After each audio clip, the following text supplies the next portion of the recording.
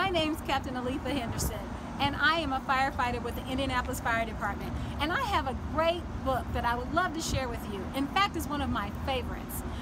This book is a fire safety book that I'm sure you and your family will love. I have a few friends that would like to also help me read this book to you. What do you say? You have a few minutes? Let's get started. No dragons for tea. One warm sunny day at the end of last week, my mom and I went for a walk to the creek. As I raced down the hill in my little red wagon, I veered to the left and smacked into a dragon. I suppose he could see there was fear in my eyes as I jumped to my feet, quite filled with surprise. He sheepishly grinned and stepped out of the way, but he seemed so polite that I asked him to play. He had a cute bear and some other toys too. With my shovel and pail, we had oodles to do. We ran to the creek and then on to the bay, where we played on the beach for the rest of the day. Then Mom waved and said, "Now it's time to go eat. Let's pack the red wagon and head up the street." It's hard to stop playing with friends new or old, so I asked if the dragon could come eat too.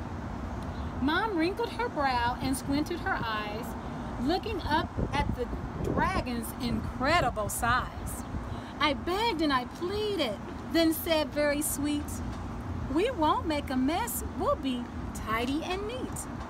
So at last she said, "Yes, just this once I'll agree. You may have the dragon come over for tea." Wait, Rory, is that you? Is that you? I think Rory's here and he'd like to share it with you too. Yes, Captain Henderson, I can hear you. My name is Rory Priest and I'm a public educator with the Indianapolis Fire Department. I'm at the Firefighters Museum at the local 416. Let's see, where did we finish off? I think the dragon was coming inside for tea. Here we go, perfect. So we had carrots and apples, thick slices of ham with fresh homemade biscuits and strawberry jam, cold glasses of milk, and a great big dill pickle. But the pepper we sprinkled sure made my nose tickle. Then the dragon's nose twitched and he started to wheeze. His eyes misted up and he blew a great sneeze. Achoo, went the dragon.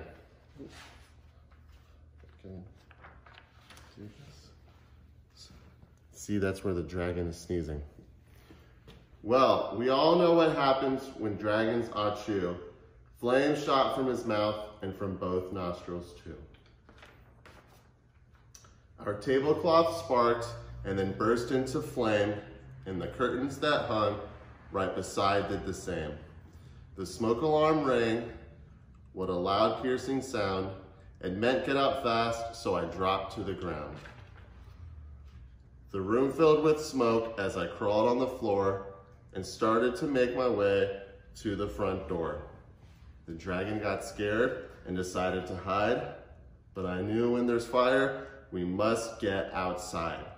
I grabbed his thick tail and with one mighty tug, I pulled that big dragon from under the rug. See, that's the dragon hiding. We must never hide if we're in a fire. We must go outside. But Clara, I think my friend Clara, she wants to finish the book. Clara, can you do that for me? Thanks, Rory. I'm Clara. I'm a public educator with the Indianapolis Fire Department. We're here in the classroom at Firefighters Survive Alive. I crept down the hallway and said, "Follow me. I know the way out. We must meet by the tree." So Mom and the dragon and I met there. Then that silly old dragon went back for his bear. We ran up and caught him and I wouldn't let go. And I said, "Listen, dragon, here's what you should know. Don't ever go back. That just will not do. We can get a new bear, but we can't replace you." Since the fire was burning inside our home, we went to the neighbors to borrow the phone. Mom knew what to dial and said, "Calm and clear. Here's our full street address. Send the fire trucks here." Now, my friend Kyron, he's going to read some pages to you. Here you go, Kyron. Thank you, Clara. Hi, I'm Kyron, and we are going to pick up where Clara left off. Let's get started. Before very long, down our street they came sailing, with bright red flashing lights and loud sirens wailing. The fire crew rushed to start on their task. They were dressed in big boots and wore helmets and masks. They hooked up the hose and ran into the house, where they sprayed streams of water in order to douse. The table, the curtains, our lovely snack too, and it didn't take long till the fire was through. The fire chief called out the door with a shout. The smoke made a mess, but the fire is out.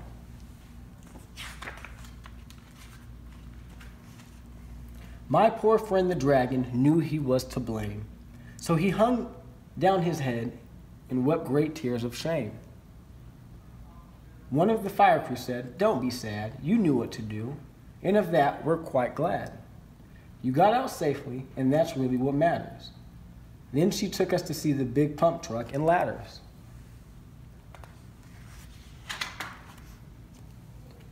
The dragon put on a shiny red hat, and I asked to see where the fire crew sat. She showed us the siren, the hoses and lights, and the ladders they climb up to reach higher heights. The rest of the fire crew checked all the rooms while the fan in the door blew out gray smoke and fumes.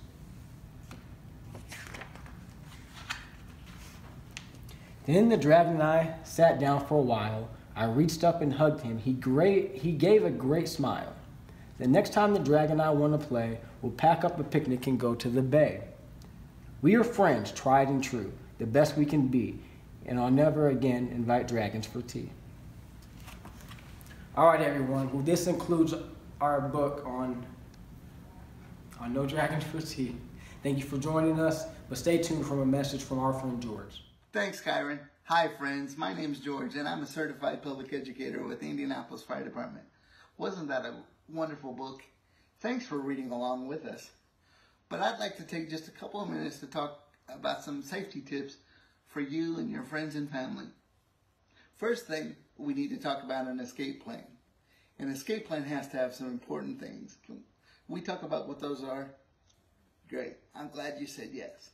An escape plan has to have 2 ways out of each room and a meeting place outside. Now, we'll talk about meeting places in just a minute. But an escape plan, your first way out should always be an exit door, because it's the quickest, easiest, and safest way out of any room, even if you have a fire. The second way could be our window. But we need to talk to grown-ups about windows before we try to use them, because windows can be very dangerous, and there are many reasons they may not want us to go out. But remember, don't ever hide. If you can't get out, go to the window, make as much noise as you can, holler, flash a flashlight, or use a whistle to draw attention to yourself so the firefighters can come get you out. Once we're outside of a burning building, we never ever go back in for anything. You stay at that meeting place. A meeting place has to be something that's far enough away from the house that everybody knows where it is, but you're out of the way of the firefighters so nobody gets hurt. And friends, if you need help with your escape plan, don't hesitate to give us a call. Firefighter Survival Live, a program with the Indianapolis Fire Department at 317-327-6707. Or if you need a free smoke alarm and you're in the Indianapolis area, you can call 317-327-6093 or go to indy.gov/IFD. That's all for now, friends. Don't forget to give us a like and share. Bye-bye.